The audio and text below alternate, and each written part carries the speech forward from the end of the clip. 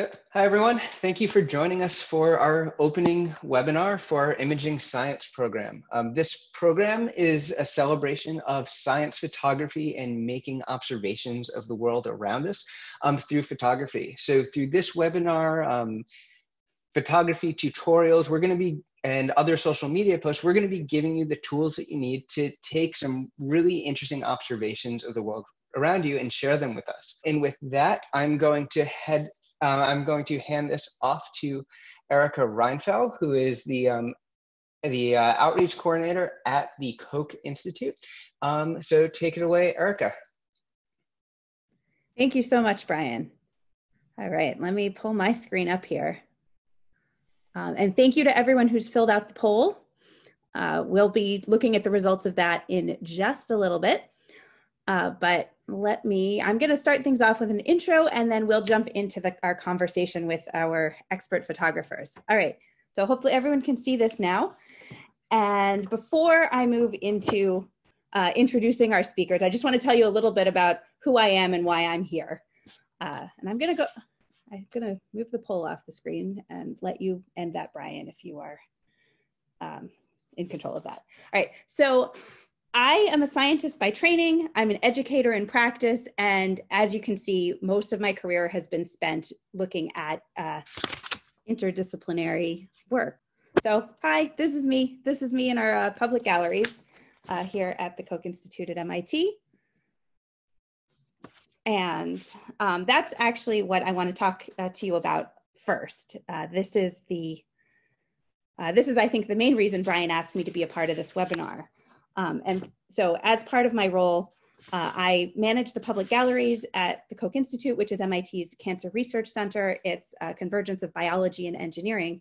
And one of the central exhibits in our public galleries is the Image Awards exhibition.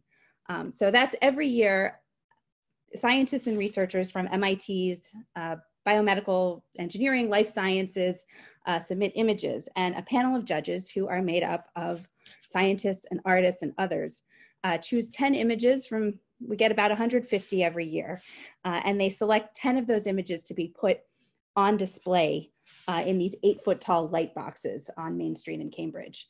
So what you see here is a snapshot from our 2016 exhibition. There's a cryogenically frozen stem cell on the left, and then where Asha's standing, this is a mosaic of synthetic polymers that are interacting with various cell types taken with fluorescence microscopy.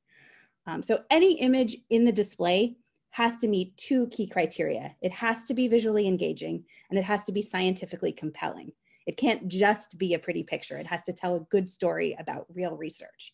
So in Asha's case, she was examining these interactions between synthetic materials and cells to identify promising candidates for new materials to be used in biomedical research and clinical applications. So it's a screening experiment which serves as a bridge between discovery and innovation, ideas and actions. And that's one of the themes I think we want to talk about in our exploration of science photography, that connection between ideas and action. But before we do that, I want to show you another view of this image, which is juxtaposed with images of exploding stars taken by the Chandra X-ray Observatory. This was put together by a former colleague of mine, Kim Arkand, and I think it's just a really beautiful illustration of how scientific imagery can be used to make connections between different disciplines. So on that note, if you were reading my earlier slide, you'll see that I spent a fair bit of time in the museum world looking at how people make sense of scientific images. Do they see them as information, or do they see them as art? And well worth a graduate degree, the answer, of course, is yes, they do. And so to illustrate that, I have one more comparison that I want to show you.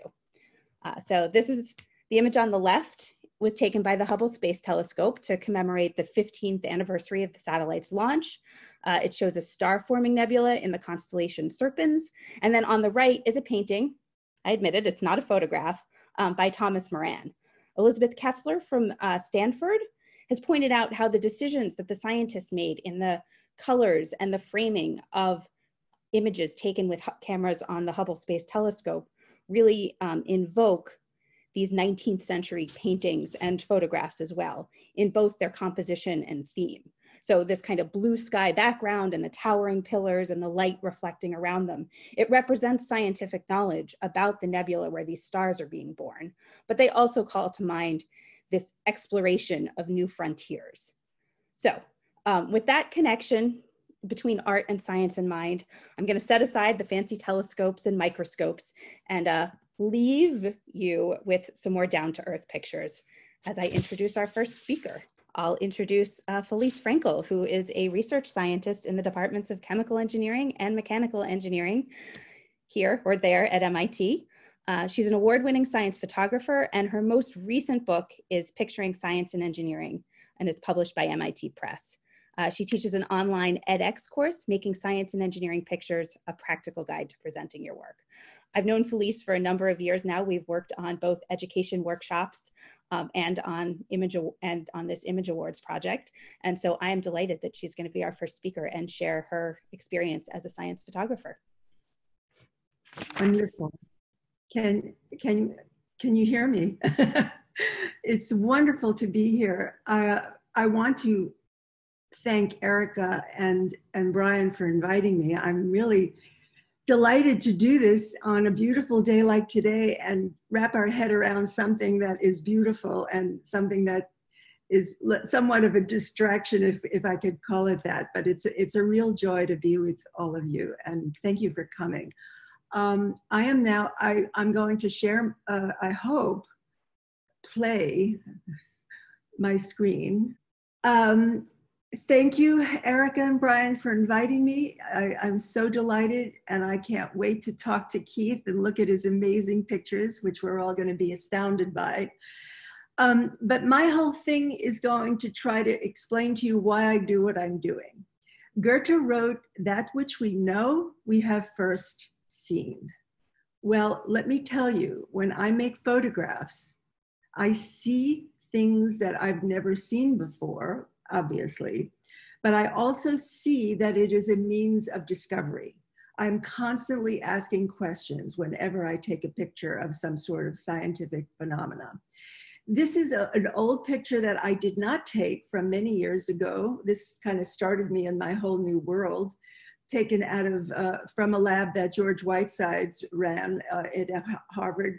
It's a little complicated, but I'll quickly tell you that it is water that is spreading out on a surface and stopping at what we're calling hydrophobic lines. That's what started me on my whole new journey, because that's a picture that they made, and I said to them we could do better, and we did. This is the same phenomena where the hydrophobic lines are preventing the water from blending together. That is, in fact, what the science is about. This was my job, to help them communicate the science better. This is Alice Nasto's image of material that she made that she's studying in mechanical engineering. It's a fine image. This is the image that I made of the identical material. I hope you see the difference. If you don't see the difference, I'm in real trouble. But basically what I'm trying to do is engage you to look more clearly at the research.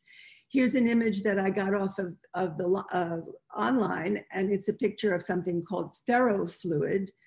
This is the picture that I made many years ago of ferrofluid that I guess people still enjoy looking at. Ferrofluid is oil suspension of small iron particles, and when you put magnets next to it, it responds to the magnetic field. I made this for a book that George Whitesides and I did called On the Surface of Things. For me, most of this is about getting you to see and to first look, to engage you and to get you to understand that making beautiful images and honest images, which I could get to at the end, is a means of engagement, which I think is critical at this point of our lives. We've got to engage people into what is going on in the research labs. And that's why I wrote the book, Picturing Science and Engineering. It's for researchers, but there's a lot of photography, basic photography in it. And I'm unabashedly introducing you to the book. I hope you could take a look at it. You can use a flatbed scanner it's quite extraordinary what you could do with a flatbed scanner if you set the DPI correctly. I talk about using backgrounds that kind of inform what it is that we're looking at. I show a lot of microscopic images and how using certain techniques in microscopy could advance the way it looks, and also, frankly, getting you to look. That's what I'm trying to do. And the other part of the book is all about the fact that science, in fact, is everywhere. And I suggest that when you make pictures of everything around you, it's a means of getting you to ask questions. What is it that exactly I'm seeing? If we had more interactivity, I would ask you what it is that you think you're looking at. And what you are looking at is the glass cover of a sauteing pan, and I'm sauteing different peppers. The thing about this example is that I made it with my phone. And years ago, I used to tell the scientists, you really can't take great pictures with your phone. Well, I've changed my mind. It's quite remarkable. Even walking down Comm Ave, I remember distinctly seeing these trees. For whatever reason, they were wrapped around with cellophane, and I was looking at these assemblies of drops around the crease. There is a scientific reason for the reason why that they are lining up. Everywhere is science, and why not start making pictures of it? This is just more fun. I got this device where I put my phone on the microscope. It was a device that easily allows you to see it. And these are just coffee bubbles that are kind of doing their thing. I'm also very involved with finding the metaphor. Sometimes you actually cannot always take images of what the science is. So trying to find some sort of photographic metaphor. In this situation, we're trying to describe what binary means. This is the way computers talk to each other. This is the inside of a music box, and the notes go on, off, and that is a suggestion of a metaphor. Here's where I am, in fact, putting a lot of pieces together of photographs to make an image that actually doesn't exist. The image exists, but the thing that you're seeing doesn't really exist. Hopefully, it's telling you a story of something called remote epitaxy, which is too complicated to go into. But these are all pieces of pictures that I put together. But in the end, I always discuss with the researchers to maintain the scientific integrity in your images. And that is a long conversation that perhaps we'll have at some point.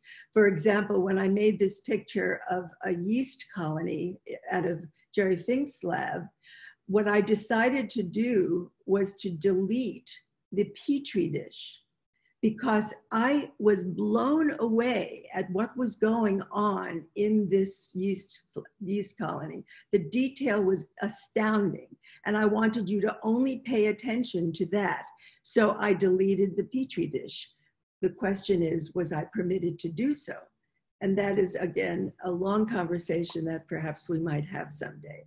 I say yes, because the data was not manipulated. This is the data, not the Petri dish. So there we go. There's a little hint of what I do, and it's a real joy to be with you guys.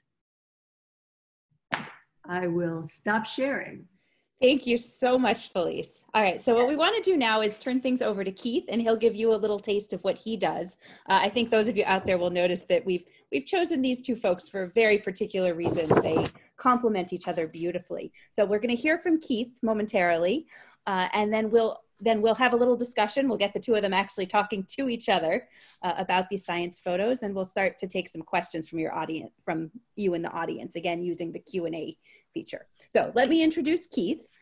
Keith is a celebrated underwater photographer working at the intersection of art, science, and technology to showcase the visual complexity of underwater environments, from coral reefs to coastal rivers to the wide open sea. He is an assistant professor of photography at SUNY, the Fashion Institute of Technology, and a visiting artist at Massachusetts Institute of Technology Sea Grant, and the recipient of the Ernest F. Hollings Ocean Awareness Award. I met Keith probably almost a year ago, because one of his planktonic images is currently on display in the Koch Institute Public Galleries. So he has this beautiful image of dinoflagellates, and I got to talk to him about the story behind it. But he takes a lot of wonderful pictures, and I'm going to let him tell you what he does. Thank you very much for inviting me here. Can you guys all see me and see my screen? Looks good to me. Okay, great. Yep, looks good. So thank you, Erica and Brian. It's wonderful to be here. And I have to say, it's just so inspiring to follow Felice, her stunning images and the photographic process. So it's a real honor to be here. So thank you. I thought I would talk today about what it's like working with conservation-based organizations and being fortunate to travel around the world to use the art of photography and ocean photography in particular to inspire awareness and conservation. This picture here is an aerial photo of tropical coral reef from about 1,000 feet within the remote Fijian islands of Tortoia. The photograph was captured on board a small helicopter with the doors removed. Sitting outside the helicopter, I was harnessed and tethered in with the wind blowing, and you could communicating with the pilot via headsets to get the right pitch, angle, and image here. For the next few minutes, I'd like to take you on a journey beneath the waves. Underwater photography is a challenge. We're limited by air, light, time, depth, animal behavior, just to name a few of the constraints. I like this image of me diving because it captures the strobes illuminating the reef. At depth, the wavelength of red is absorbed and the ocean appears a blue-gray. But with the addition of light, I'm able to reveal vibrant colors. In the Galapagos Islands, I was on an assignment focusing on biodiversity and sharks. As we began to swim back to the boat, I observed a large aggregation of sea stars along the vast open sandy bottom. The Galapagos is known for its biodiverse marine ecosystems. It's full of mystery and intrigue. But the colors of these sea stars are natural, but they're revealed by the light of the strobe. Wildlife photography is about hours, days, weeks, maybe even years of patience, followed by an instant of action. And this photograph of a juvenile frigate bird diving to catch a fish is an example of that. It was a behavior I observed and spent 2 days waiting in shallow water with the lens pre-focused, the strobes above and below the water. The frigate birds never land in the water. These birds are unbelievable. They accelerate downward, focusing on the fish. When they get near the surface, they virtually stall. They place their head in the water. They switch between surface vision, underwater vision, without blinking, catch the fish, and then fly away, all in an instant. I stopped the lens, snapped the picture, looked it back, and with a little bit of luck, I managed to get just this photo here. There are also unexpected moments. Within the tentacles of a jellyfish is a school of juvenile trevally that seek shelter. If you look closely, you can see that you can see them right in the tentacles. To capture this image, I inverted myself underwater, giving the fish's perspective of what life must look like through the waves into the clouds and the sky. Oftentimes, I collaborate with scientists, and I often experiment with other ways to visualize marine environment. This photo of one of my colleagues using fluorescent strobes to survey the coral reefs. The psychedelic colors emitted by fluorescence light showcase another way of looking at art in nature.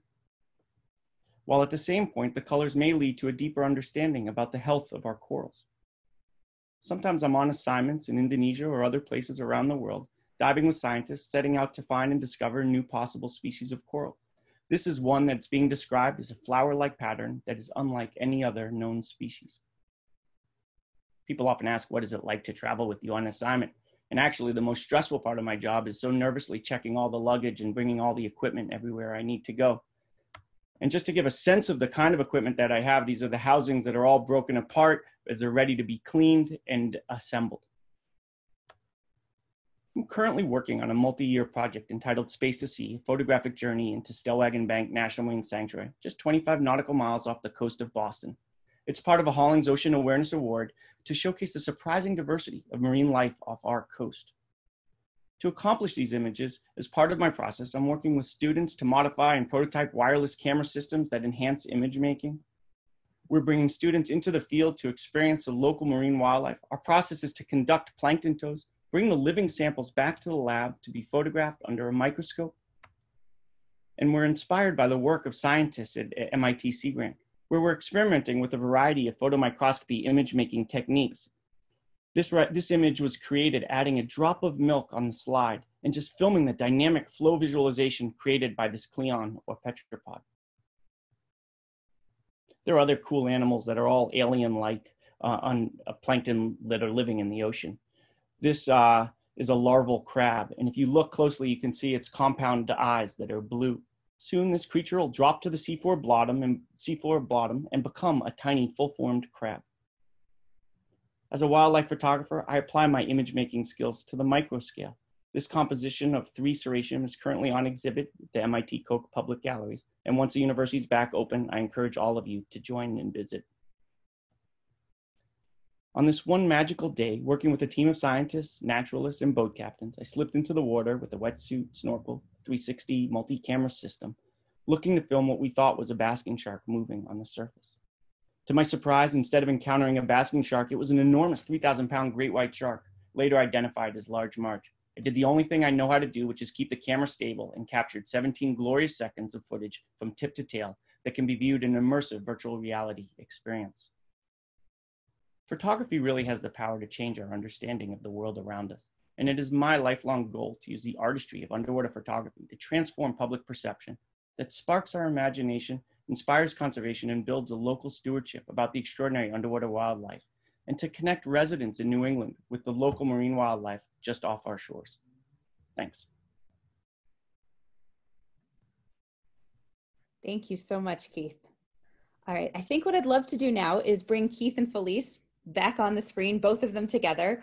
And I see some questions are starting to come in on the Q&A, but I'll just start things off to note that, so we've seen a huge, even in 10 minutes, a huge diversity of subjects, of equipment, of ideas, environments. And so we could talk for hours and hours about the specifics of each of those things. But in thinking about it as a collection of science photographs, all these things have things in common. They're good science photographs. So in your mind, as a photographer, what makes for a good or great science photo?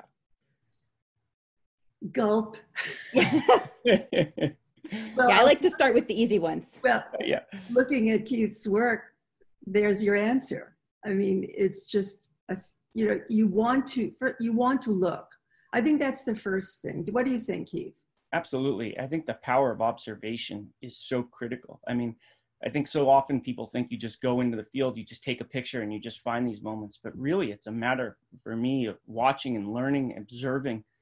And after watching it for a while, you begin to be able to at least predict moments in the wildlife and the things that are happening. And so I think that I agree with you 100%, Felice. Observation is probably the most important, and pre-visualizing what you want to make for an image. And yet at the same time, leave open the surprises. Yeah. You know, that picture that I made an eternity ago of ferrofluid, when I put those magnets under the glucky material, I had no idea that I was going to find those shapes happening. I had some idea, and don't you find that, you can kind of get lost in the process, that once you start seeing things that you didn't imagine, you kind of stay with it and maybe even get better pictures as you go along. Do you think?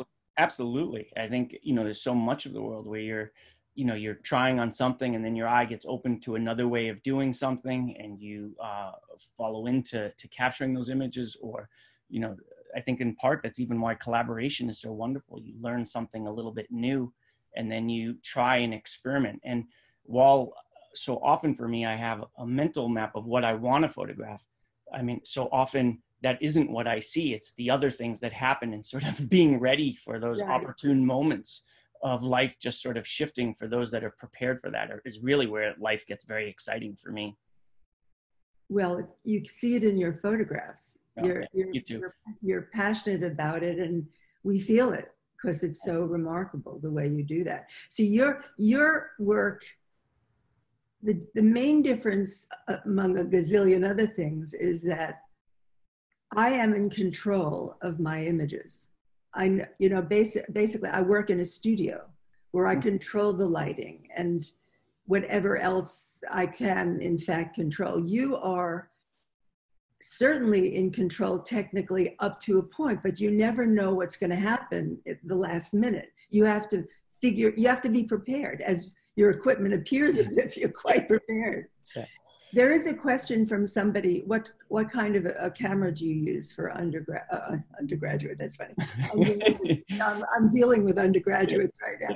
What camera are you using? I use a Canon 5D Mark IV, but as I like to say, and I use a CNC underwater housing and dual YS250 strobes. But what I like to tell people is that it's not the camera that makes the photograph. It's the photograph itself. And I think when you look at Felice's, and certainly I feel for myself, that a lot of it is about making an image. And there's always a fancier camera. There's always more lights. There's always more equipment, and it always just adds complication. And I think that so much of image making is learning how to actually create the very thing you want to be creating. And I can't stress this enough. I spend a lot of time even just waiting on repetition of animals doing the same behavior, because if I see it once, I try and capture that again. And I'm sure in the studio, you start to see things and then tweak it just a little bit here and there. Yeah. And life is full of that constant adjusting and nuance, which is what makes photography so fun. So fun. I'm glad you used that word. It's fun. It should be fun. Yeah. Now, in this process, though, you're making some editorial decisions, right? You're deciding I'm going to photograph this and I'm not going to photograph that. How do you make that decision? That's called, I'm stressed always on that, because sometimes in life, there are these moments where everything is happening at once. And how do you focus, or how do you even know where to stand? And at some point, experience gives you how to position yourself where you're more likely to see success than less. But so much of it is a matter of sort of focusing on, once I commit to something, I focus on that and try my best to work that problem through visually. And I tend to, you could see in my images that I shoot up to in sequence, that it's about like really moving and positioning and making something better. Sometimes you get it just on the first glance, like that frigate bird, but I waited for that shot and was prepared for it. But in other instances, if it's stationary, sometimes I'm tinkering with lights, I'm trying to move myself, I'm maintaining stability. And so there's a lot of work to make the image just the way I see it at that moment. And I wonder, Felice, if that's your same process too. It's a little different because I have an assignment to depict a particular phenomenon. And in a way, it's giving me a parameter to work within, which I enjoy that. Otherwise, you could go crazy, you know. Yeah. And the thing about, and the same thing with you, but I understand the science of what I'm photographing. I have a science background, so not as deep as the scientist understands, but at the very least, I can have what I do is I have a conversation going with the researcher and try to understand the real, bring it down to the essence of what it is that you're trying to say. And so I'm limited in that. It's not about making it pretty. I think science is already beautiful. It's just revealing the beauty that's already there. But for me, it's more stringent in a way. Yeah, it's just a beautiful way of describing it. And I think it's really a visual language of removing the essence to just get at the core of how you want someone's eye to move, to understand the very things you want to convey photographically or visually. It's very powerful. Yeah. There's a question in the Q&A about modification of photographs. After you've got that shot, what do you do to then present it? And this gets into the scientific integrity that you were talking about, but you have these raw images, and you know, at National Geographic she's saying, the editor says, we don't want things that are stitched together. We want minor adjustments only. How do you tell a clear story and preserve the integrity of the raw image? I mean, I think that's the art of photography, is using the right equipment to get the right job and to get the right photo. And so all of my photos that you have seen have not been altered in really any way other than just some minor levels and stuff like that. I don't crop in. The lens is the choice of what I'm using, and my ability to interact with the animals to get there. And editors, and when you're looking to sort of document something, you have to be true to what your image is. If you're in a fine art gallery or it's abstraction and you're not documenting, you feel free to manipulate and do as you wish, but you certainly have to acknowledge that. The key part is, again, it comes with practice and experience doing that. And one of the things that digital gives you that's so wonderful is that as you learn, if you see you keep cropping in, then you need a different lens or you need to get closer to your subject. If you see that the colors are always blown out, then you need to adjust your lighting so you can learn on the fly for what you tend to like as an artist, as a photographer, to make those adjustments and help yourself in the future so that you're improving over time. Yeah, and this I have a whole chapter on image manipulation. Because I am documenting research, I am very, very limited to any sort of manipulation or enhancement. There are guidelines that the journals suggest that you don't do. But when I do anything, like for example, when I deleted the Petri dish, I always say that I have done the following, whenever in the caption. I do not consider myself an artist. I would never show that image without somewhere saying that this is what I've done. And so there are rules in science. And the problem is, if you really, really think about photography itself is a manipulation of reality. The camera that you use is going to give a different picture than my camera. And so the essence of photography is you are manipulating what we're seeing. Yeah. It's an issue. Illusion. It's clear. That's what makes photography so powerful, is that you can create a point of view through an image in many ways. I can be close in a reef scene, for instance. You could be close to fish and give an illusion that there are fish everywhere all around, but maybe it's just this one rock that has something. And so your point of view on what you're documenting or really helps to tell the story. And for me, that's the fun of it, is the perception of what people see. Oftentimes, on the side of a road, there's you'd see like a hawk or something, and sometimes you take out a long lens and you photograph it and you think you're in the middle of nowhere, but you're right in an urban city. It's really fun. Yeah. I'm seeing a lot of questions about specific equipment and editing tools. So that's something that people are interested in, but also I'm hearing, what tips do you have for getting the most out of cameras on a phone? So for this everyday photography. Right. The first thing is use it a lot. And more important, after you use it, edit. You have got to start looking at how you're making the pictures. And in that process, you will get to be a better photographer. You'll see that you see, the problem is for all of us is that we know what we want to look at. And we're assuming that the viewer outside of ourselves is going to see what we see. But when you have a tree branch growing out of somebody's head, the viewer is going to see that, even though you didn't see it when you took the picture. So I think that, there's not a whole lot you could do that I could do with what I call my real camera. But the beauty of the phone is that you could quickly make an image, which I couldn't have taken that pepper image 20 seconds later because the picture was gone. Mm-hmm. So it is in fact the wonderful part about having a phone. But in the end, I really think you have got to start paying attention and looking at them and start deleting them.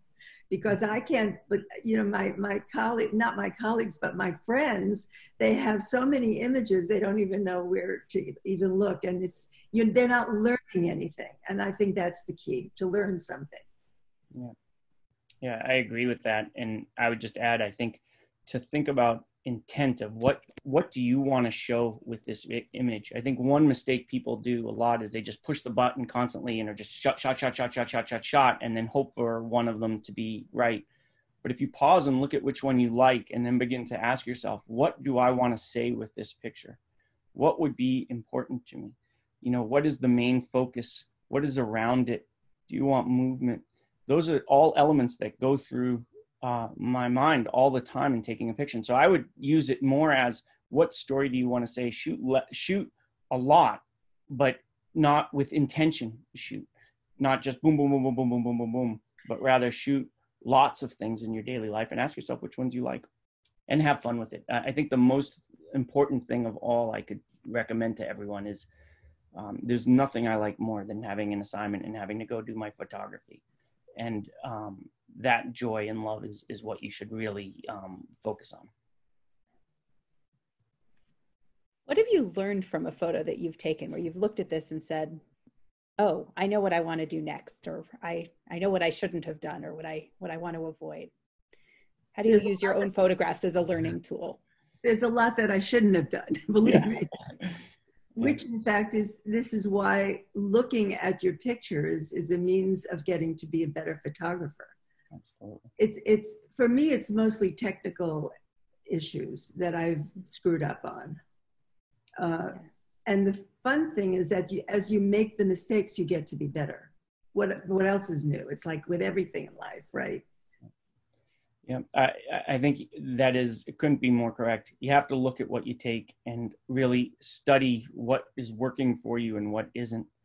And the other thing that I think people discredit is I practice an awful lot.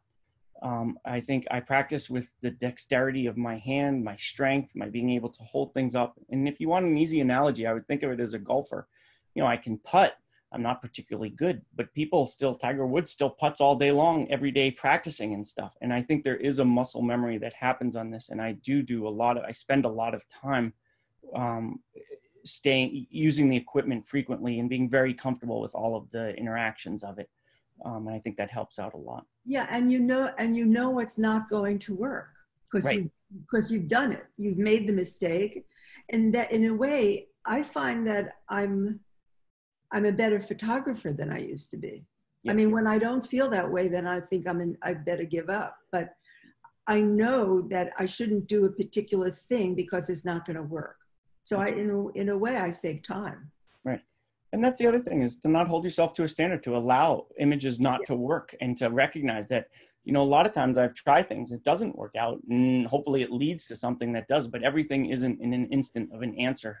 There are many problems that take time to work through, or years of life to be able to build towards those achievements. It's not just an immediate one-day gratification, but rather a life of working on it. My goodness, this sounds a lot like the process of doing science. Yeah. Imagine that. We have a question along those lines from the Q&A here, saying, in the field of bioart, the cross-disciplinary interaction between artists and scientists seeks to redefine the questions or perspectives being asked in research.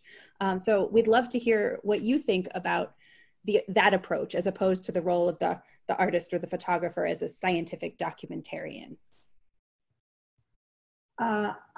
Forgive me, I'm not quite sure. The dialogue between yourself as a science photographer and research in this process of photography, redefining the questions being asked in the research, that you're not just observing the science from the outside, your process is a part of. Well, again, Carolyn, I hope I paraphrased that acceptably. So I'm not the artist, so I might be the wrong person to ask this of, because ultimately, for me, it is the science that I want you to look at. I don't want you can, if you want, think that these are artful, but I don't want, I do have colleagues and friends who are artists who use science as a means of depicting their art. This is wonderful, and I gather there's a real symbiosis that can go on between the artist and the scientist.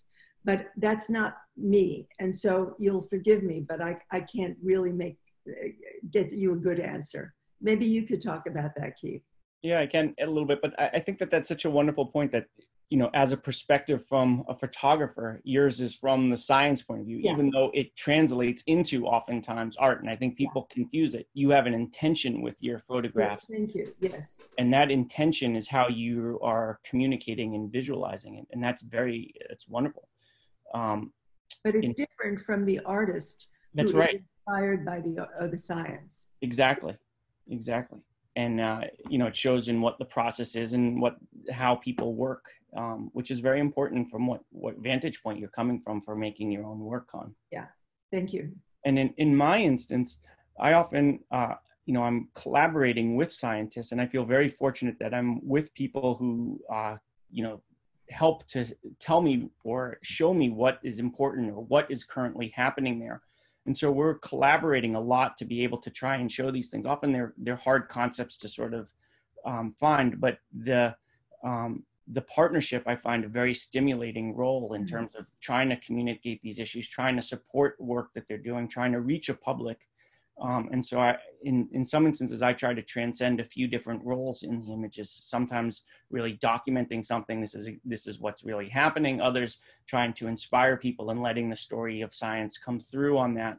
And sometimes it's several images to sort of convey those multiple points through.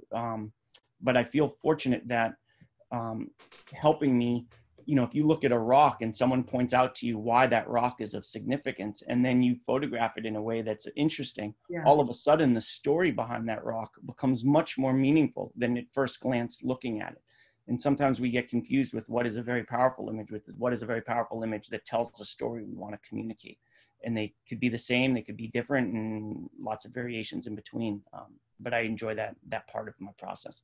I think one of the reasons why I started at MIT over 25 years ago, and I can't believe it, but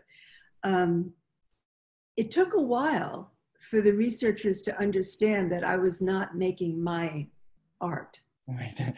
that I was working for them, I was serving them. Yeah. And once they got it, then we flew. But I am in the service of the research community. I think we don't have your collaborating scientists on the line, which perhaps was an oversight on our spot. But I imagine a lot of them would say, this photograph that you took of my research, it helped me think about what I want to do next in this experiment, or how I'm thinking about the science, how I'm communicating my science. So I think the photographs can also be a tool for shaping. Absolutely. Science. Thank you for saying that. And I'm told that is in fact the case, but it's not, but I'm also working more so now on workshops on graphics, because all scientists have to create figures for their journal submissions.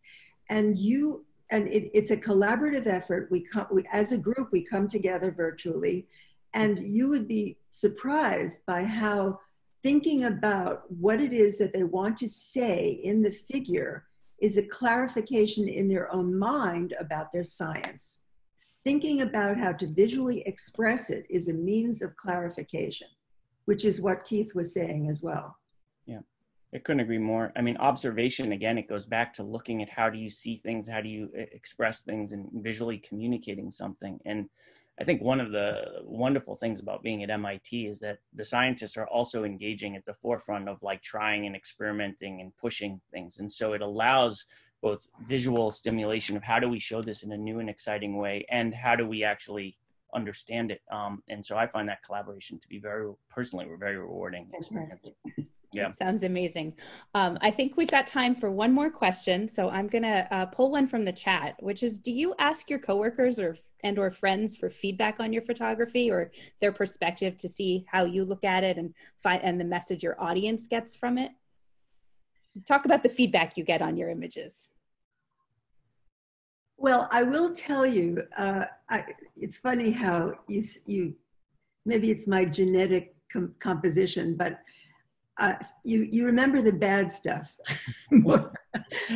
I'll never forget, I gave a talk in Scotland. It was a big audience, and it was kind of the beginning of this area of my life. And somebody got up in the audience and said, your pictures are really ugly. That was the word this person used. And so, it threw me back a bit, but I remember that. Whereas I don't remember see, I don't really believe what people say now. Everybody's going to say they're nice. I mean, what are they going to say? No, they're not nice. Don't you think, Keith? I couldn't agree more. I think you need a close group of colleagues who can give honest and real feedback. What I like to say is, and I love my mom dearly, but if I asked her if she likes these pictures, I overwhelmingly get these are wonderful and I love them. But you need real feedback and comments. And I think one of the things is that in terms of teaching photography in art schools is trying to get that kind of real feedback. So you learn how to present, you learn how to sort of articulate, and in some ways you hope you get honest feedback that doesn't just say, I love it, but could you have focused a little more on this, or should you have done this? And I think being hypercritical, at least of myself, I know I'm very hard on myself, and with a few people who I really trust to give honest feedback for how to push me harder is what I'm looking for. And then, sometimes when you get something right, it just feels good, but you need that. You need real feedback. You went to photography school? I don't know that. I got a MFA from Parsons, design and technology. And then now I teach photography, both previously at Parsons, and then now currently I teach photography at SUNY, the Fashion Institute of Technology. Do you think, is this okay, Erica, for me to ask a question of Keith? I think so. So I'm not trained at all in photography, and do you think you have to be trained in formal training? No, not at all. I think what formal training does is help you think about some of the problems that maybe you didn't, and maybe to learn along the way and to work through some problems, especially when you're very early in your career. But I think that some of the most famous photographers I know, Felice amongst one of them, are not formally trained at all. But I think that a lot of people have a natural eye, but then learning to sort of nurture that and express it is not always something that comes natural and easy to everyone. And I think school or courses and workshops can help sort of begin to give you the vocabulary, begin to give you the things to look at that can be helpful. Instead of spending years of learning how to do something, maybe you can learn a little bit quicker. But I think the most important thing is to understand, at least yourself, what you're really visually communicating and what you're really trying to communicate. Because luck, while it happens, only happens when you really are prepared, I think. Yeah. And so the key is to know how to make your picture so that if someone asked you to do it, you could really go out and do it, not just be like, oh my God, how am I going to get this image? Yeah. And even though that may be how you feel internally, everyone doesn't need to know like my own stress of life kind of thing constantly. Yep, that is excellent insight. And so this, of course, is the kickoff for a whole program for people to go out and take images and see the world. So I think what I'd like to do is bring Brian back to talk a little bit about the logistics of what's going to happen on social media for the next 2 weeks as we flood things. And then maybe we'll close out with one last question. Yeah, thank you so much, Felice, Keith, and Erica. That's great conversation. So yeah, as Erica said, this is a kickoff to 2 weeks of imaging science, of encouraging you all to go out in your backyard, around your houses, apartments, and take some pictures and explore and discover through the lens of photography. So to help you along the way, we have a couple of things set up for you. So the first is we have this hashtag MITM Imaging Science. So if you follow that hashtag on Facebook, Twitter, and Instagram, we're going to be posting tutorials on macro photography, astrophotography, basic camera settings. There are 6 tutorials there on a lot of the questions that we haven't gotten a chance to answer. They're actually going to be answered in those videos. Whether you use a cell phone or DSLR or whatever camera you have, they're designed to be helpful, to help you try new camera techniques that you may not have tried before. We're also would love to see your images. So along with following that hashtag and seeing some of the resources that we post, please take your own photos, tag them with that hashtag. And at the end of this program on June 20th, we're going to be featuring some of your uploaded photos as part of that closing webinar. So with that, I'm going to going to hand it over to Erica to ask one more question of both of our panelists. All right. So my last question is, we've got several dozen people out there ready to take photos, and I hope many more on social media who will watch the recording of this later. So what's your advice for them? What do you hope for them as they explore the world with their handheld cameras these next 2 weeks and beyond? Do it. Don't think about it. Don't ask anybody, should I do it? Just go ahead and shoot. And hopefully you will love it. If you don't, then don't do it. Really, it's about life.